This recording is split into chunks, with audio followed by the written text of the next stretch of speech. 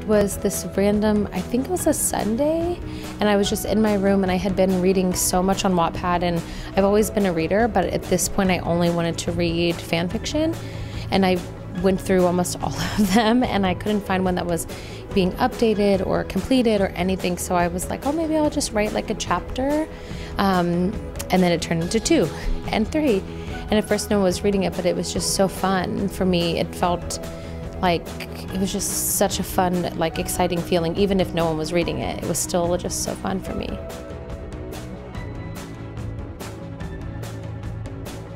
I think it's amazing. I think it's complicated to do it correctly, I guess. Like for me, I was with Simon & Schuster in the US for 8 books, and then with Stars I left them and self-published, and I'm so happy that I did that.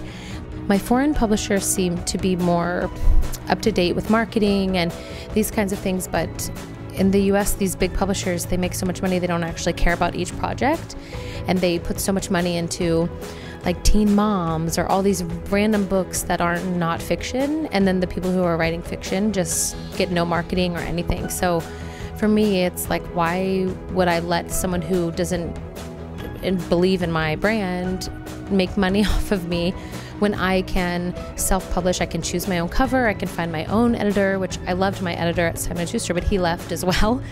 So it made it a lot easier for me, and I still have such a good relationship with my foreign publishers that it felt exciting to go on this new adventure and be in control and create my own marketing and invest in my own business instead of spending my time and investing in someone else.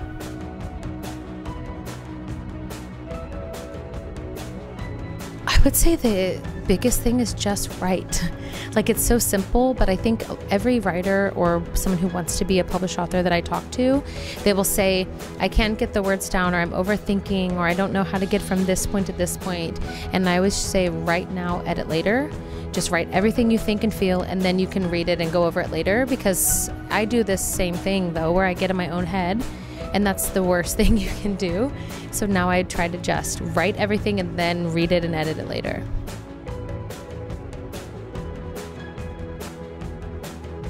Thank you. Thank you for supporting me and loving me and continuing to let me live my dream life. And I hope you like Stars and the rest of the books to come.